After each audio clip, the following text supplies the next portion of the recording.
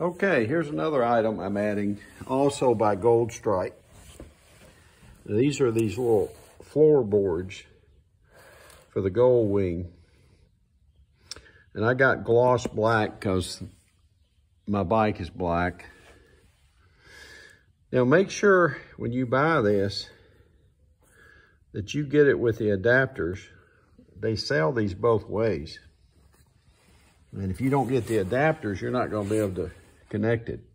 You're going to use some of your existing hardware.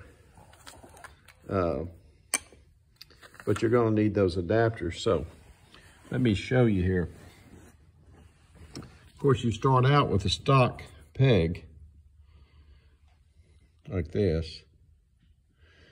And of course, it's sitting in here.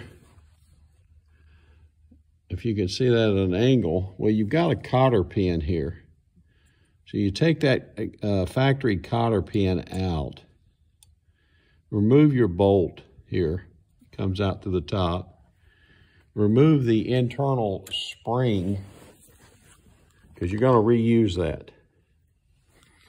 And then once you've taken that out, of course, pull your old peg off. Here's the old peg. Now, to insert the new one, you're going to use these adapters. Here's one of the adapters I'm going to get ready to use on the other side. You can see it has these teeth cut out of it. And what you're going to do is this little slider piece with teeth is going to connect up and give you a locking platform. So you're going to literally insert this in.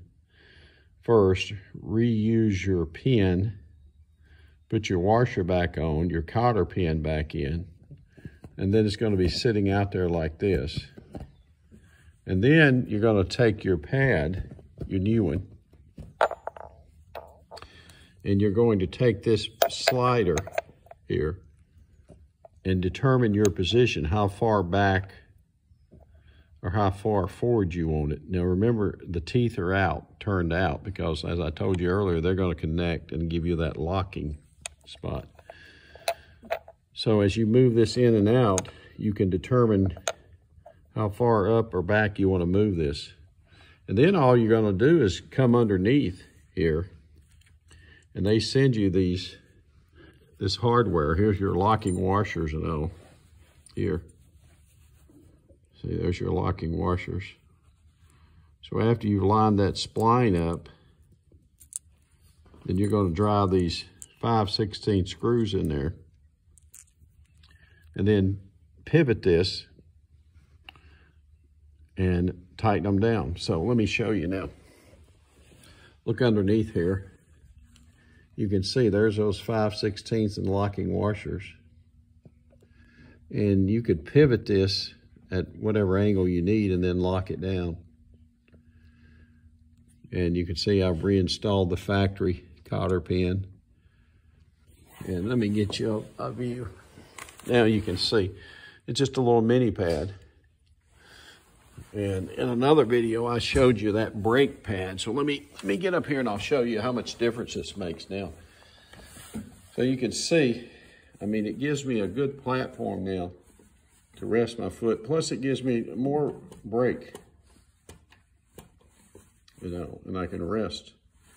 That's much better than those factory, especially if you got a big foot like mine.